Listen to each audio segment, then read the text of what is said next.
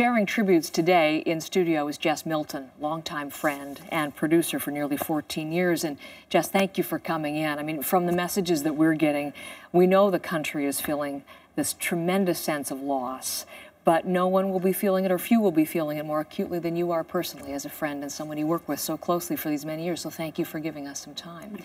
I was thinking, what a privilege these years must have been, and how much you must have laughed over these past 14 years. Really? Yeah, he loved making people laugh, and more than that, he loved listening to people laugh. You know, one of the things about Stuart is people think of him as a performer, but he was a tremendously good listener.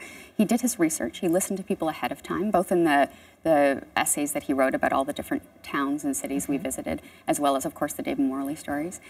He listened to the audience. He learned from the audience. They were like another editor for us. He rewrote his stories based on what the audience taught us. And then, of course, he also gave the listeners an opportunity to become storytellers themselves with the Vinyl Cafe Story Exchange. He once told me that his favorite book, his favorite of all of the Vinyl Cafe books, is one that he didn't write a word of, which is the Vinyl Cafe Story Exchange book. Yeah. And he had a chance, as you said, to meet those people face to face when you would go out on the road. It just gave us some pictures of the two of them on the road. You did some 100 live performances every single year. So you must have some good road stories. What was it like to be out on the road? Oh, it was fantastic. We had a lot of fun. You know, our little, we called it the Vinyl Cafe family, and it really did feel like that. I spent more nights a year traveling with Stuart than I did at home with my husband. So it really was like a family, and we traveled around on a tour bus, and we had some fantastic memories. I know one of Stuart's favorites was in Cape Breton in Glace Bay at the Savoy Theatre, a lovely old, used to be a movie house that they turned into a theatre, and as you probably know, Dave, the character Dave, is from Cape Breton, and we were there performing a show about a mining disaster. The Dave Morley story was about Spring Hill, yeah. And just before we went on stage, he looked at me, and he didn't get nervous often, but he looked at me and he was kind of nervous, and he said, "What? We're here we are. We're telling these people their stories. Is it going to be okay?" And I said, "Well, I think so. I hope so." And he went out on stage and he started telling the story, and this incredible moment happened about halfway near the end of the story. You know, the moments of silence were so special to Stuart, that moment when everybody was together experiencing the same thing. And somebody kind of shouted out in the darkness. They said, "Stuart!" And he said, "Yeah." And he said, "I was there." And it was an 85-year-old man named Cubby Cuthbertson who worked in that mine.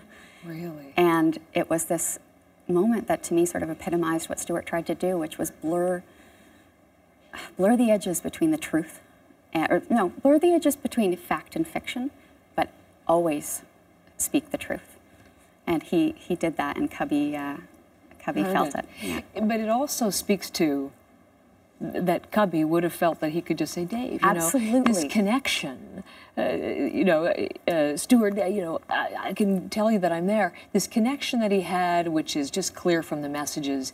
Did he understand that? And did he understand what it was, this magic? He was very modest. So he wouldn't, to answer your question, yes, he understood it and he cherished it. He loved that connection with the audience. That is, he loved what he called the moment of giving and receiving. So most authors write something and they put it out there, and they're not there at night when I'm laying in bed reading the novel. They're not sitting there next to me. He got to be there. And that was his favorite part about performing, is being able to be there for the moment when the audience received what he was saying. And so, yes, I think he did understand it. Although he would, if he were here, he would laugh it off and say, "Oh,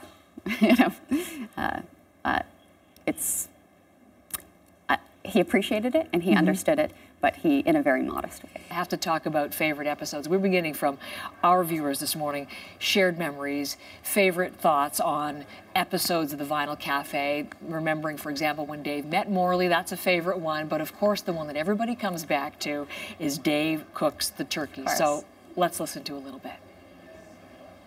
"Did you take the turkey out of the freezer?" she said. Dave groaned. And he pulled himself out of bed and he went downstairs. He couldn't find a turkey in the freezer. In either freezer. and he was about to call for help when the truth landed upon him like an anvil.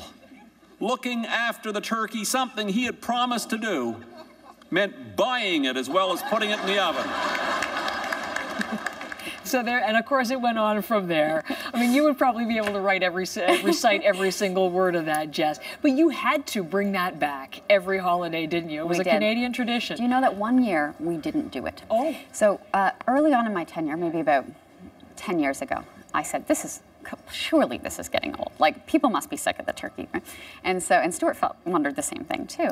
And we learned so much from our audience over the years, and this is one of the times we learned from them, because we didn't play it one year.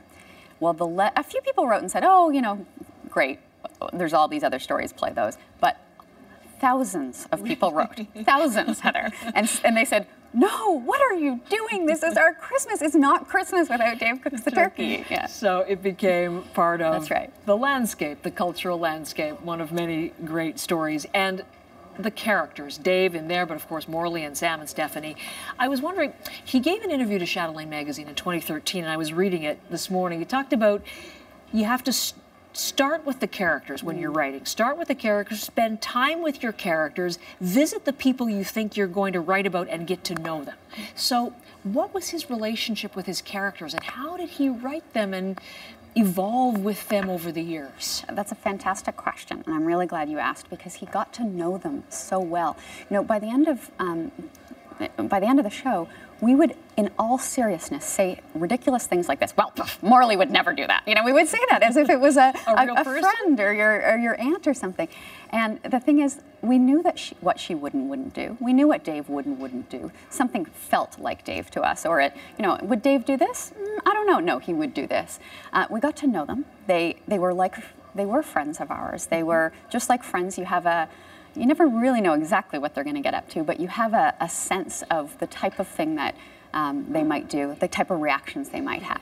Were they based on real-life occurrences, or were they all products of his? And it sounds like you collaboratively, fertile mind. And Meg Masters. He worked with his editor, long-suffering Meg Masters. He worked with her for 25 years. So she had her hands deep in the clay of all of his stories. When he first started out, some of them, like all authors, when he was just first starting, there was some autobiographical stuff, but that ran pretty dry pretty quickly. And most of the time they weren't, as I said, we got to know these characters so well that we started coming up with ideas based on who they are, who they were as people, right? We started having a sense of, okay, well, last year Stephanie went tree planting. Is she going to go back tree planting this year? Or what is she going to go work as an au pair? Or is she what's going on with Tommy, her boyfriend? We would have discussions like this where we would, he and Meg, or Meg and I would sit down and be like, what do you think Tommy's up to these days? Like, what's going on with him? And we talked about them like they were friends. Isn't that incredible? Yeah. And they were friends to those who listened to the stories as well. I was thinking that the things that I talk about every day, the worst of the world events, really, on a daily basis, and the sad events in the world, troubled times in the world. And there was Stuart McLean, always humanity, always goodness, always kindness. How was he able to keep that intact over these many years? He was an incredibly optimistic person, and as clever as he was, and as much time as he spent in his head, because of course he created an entire world, a community, a neighborhood and families in his head, he wasn't guided by his head. He was guided by his heart, or as Stuart liked to say, his tummy.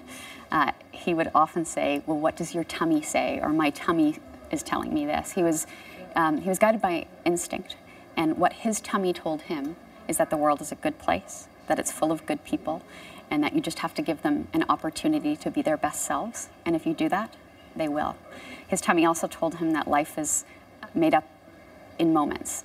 You never know which one is going to count and which one is going to be forgotten, so you have to make the most of every moment that you have.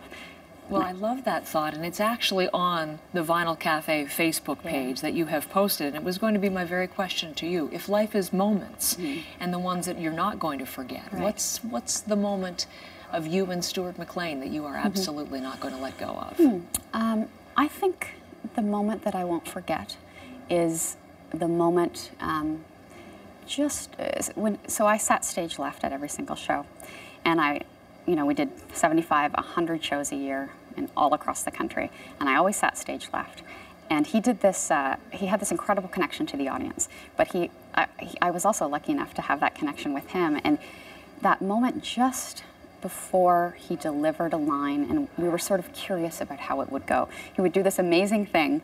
It's nice to be on TV instead of radio, so I can actually do it myself. Yes. He would kind of lean back like that, and then look at me, and raise his eyebrows, and then lean right into the microphone and deliver it. And that moment of anticipation, sort of like that swirl of a wine glass before you take the sip, he loved that, and I loved watching him do it. I've loved hearing your stories. Thanks, Heather.